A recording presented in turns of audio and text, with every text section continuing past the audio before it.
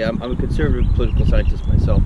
My only concern is, you know, Chuck Swindoll is a very, very pro-life pastor. Right, which is very wicked, right? Well, because the pro-life movement, all it does is regulate how, when, and where you can murder babies. The pro-life movement has never put forth a bill to make it illegal, ever. Well, the thing is that there's a lot of blocks to getting some sort of... No, there's not. It's illegal already in Texas, but the Supreme Court, who is not our king, made an opinion. And you know what? All the wicked evil men, Chuck Swindolls of this culture, who are very good pastors, right? Or preachers. They're not a pastor. Like, she's never had dinner with Chuck Swindoll. He's just a speaker here at this church, right? What I've done or what I haven't done. Have you had dinner with Chuck Swindoll? If it were easy, why have you not succeeded? No, well, we're working on it, and we're calling the church to repent.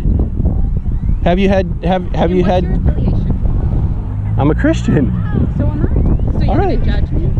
Well, are you judging me right now that I'm doing this wrong? I am judging the fact that you're exposing children who I'm trying to protect, which to me is your cause. And I'm judging the Christian community that is apathetic to legal murder of children and do nothing about it. I just think you're presumptuous. It's a number, 60,000 a year. You are apathetic. I'm not sure that you know how difficult the process is, though, because there are barriers to just making a law. I mean, but look, it has to pass. You know, you got bipartisan.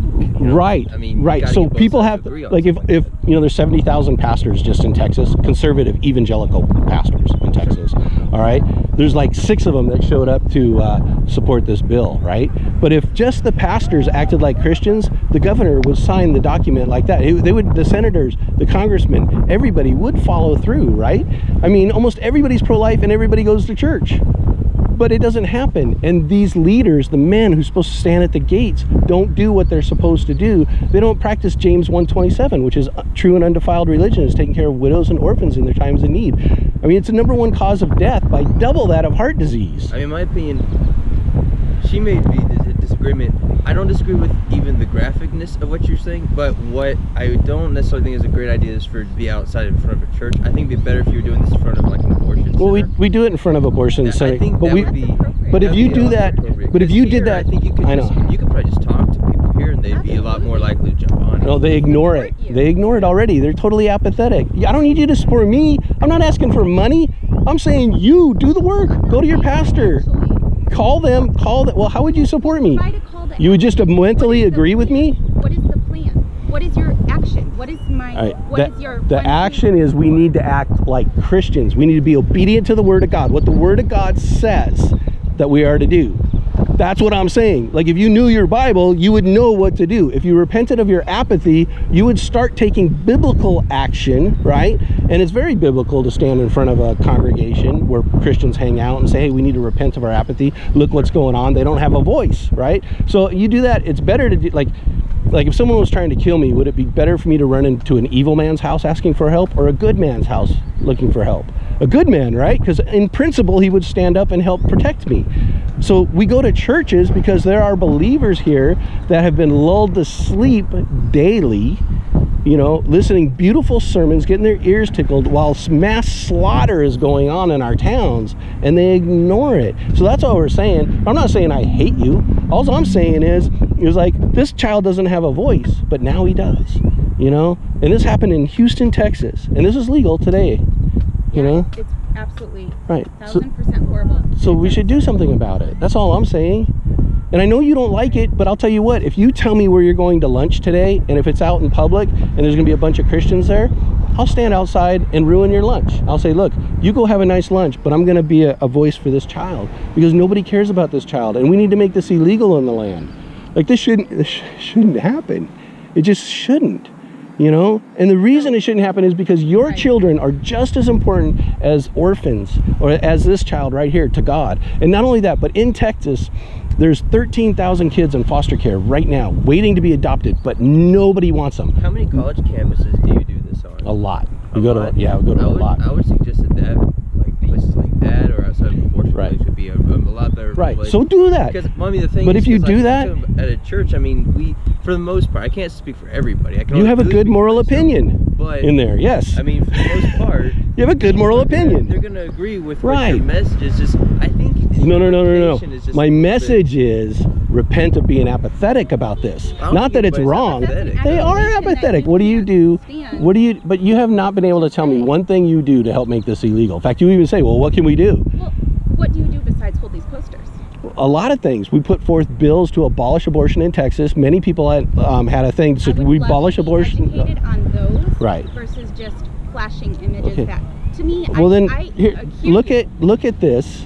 All right. It's not fair to my kids because right. I do try to protect we'll stop when we make it illegal. Did you look at this? Because this talks about it. I just got one. Okay, so all right, so look at it, because you can be educated on what we can do, and we can get pastors and elders and men of the community to stand up in the political arena and make it illegal. I mean, we are a republic.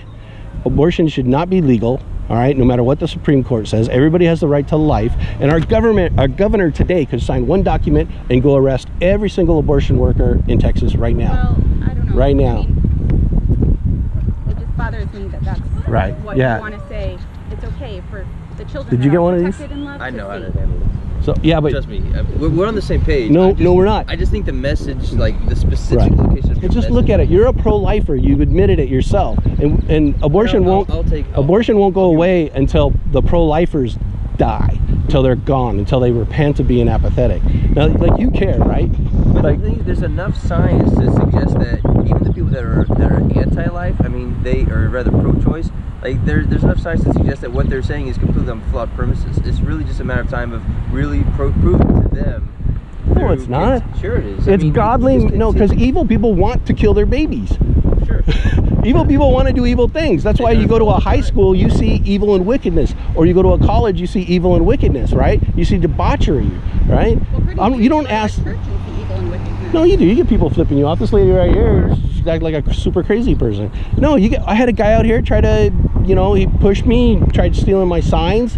You can watch it. Just go to YouTube and go to Stonebriar and look at their videos. It's on YouTube. Do you filter their internet? Do you filter their phone? Our kids? Yeah. You think I let them like watch porn and everything else? Yeah, of course we do. Because we homeschool them too. Like, fair. That's wonderful. Like, I applaud that. Right. It feels to me though like you're being a little bit disrespectful to the fact that I want to protect my children's mind from something that I feel. Protect your children all you want. I can't when you're parked in front of my church that I bring them to learn more about Christ and how to be a good person and a strong person and to fight things like this. Right. Well, all I'm saying is I hope your children grow up to actually oppose evil instead of just have a good moral opinion about it. All right, that's what we need to do. We need to actually do something about evil and wickedness where we can. All right, and we don't. Well, I want to return to her question. Her question was, what exactly, and I know you probably have something written in here and there, but what exactly would, after doing this, what do you suppose our plan for our action from us would be from showing us this? What is the action? Well, what happens is people talk about it, right? And they discuss it and they think about it. And godly men actually will start thinking more rightly about it. So instead of saying, yeah, it's a horrible choice, or yeah, abortion's really bad, they say, yeah, it is murder. Yeah, we should do something about it. And a few men will repent, which has actually happened here, okay? And they actually do things to help support making it illegal instead of just getting their ears tickled every Sunday, feeling good about themselves, going out and having a nice meal and watching a football game. All right, so that's the thing. We can actually like spur other men to do what's right, protect widows and orphans, right? We could do those things. We can look at it. Like I was saying, 13,000 kids in foster care right now waiting to be adopted, but nobody, I'm serious about this, nobody wants them because they're not babies. So the church isn't picking them up, all right?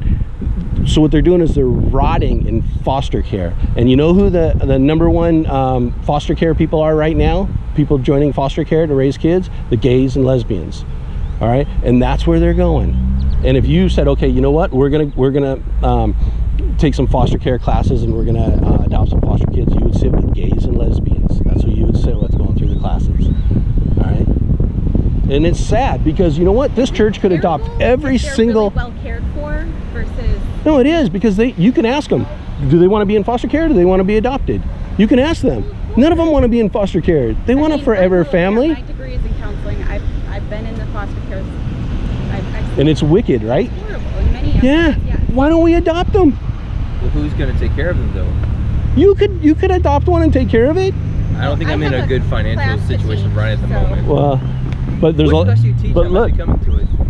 Oh, I teach. It's a kids class. Oh,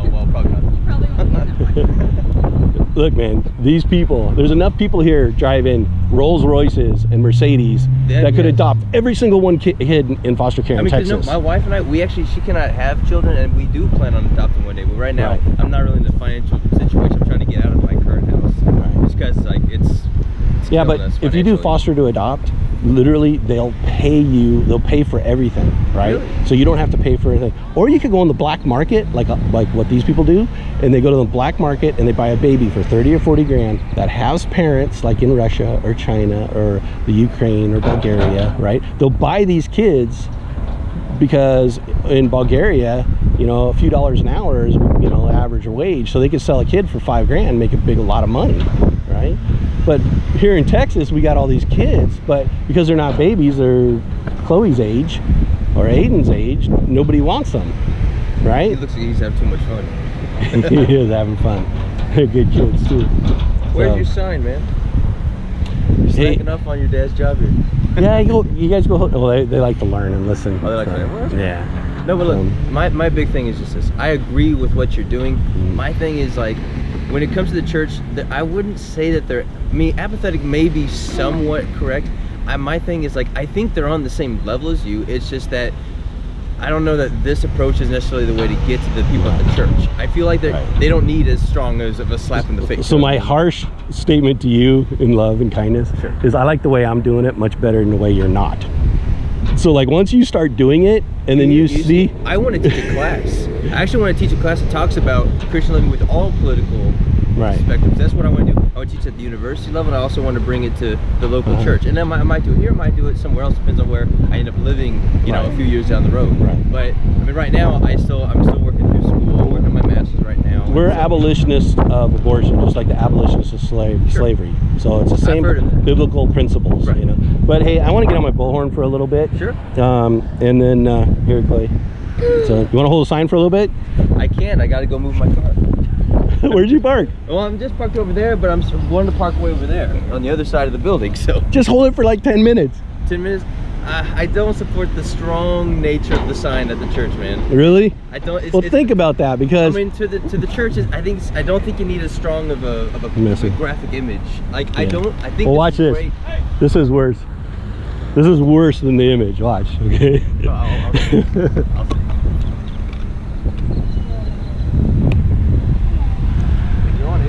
We are here today to expose the evil and wickedness of child sacrifice and the apathy of people who go to church every Sunday towards child sacrifice. As you sit in the pews and hear and get your ears tickled, remember this: 60,000 children every single year will be aborted in Texas, and the church is silent and does nothing to make it illegal.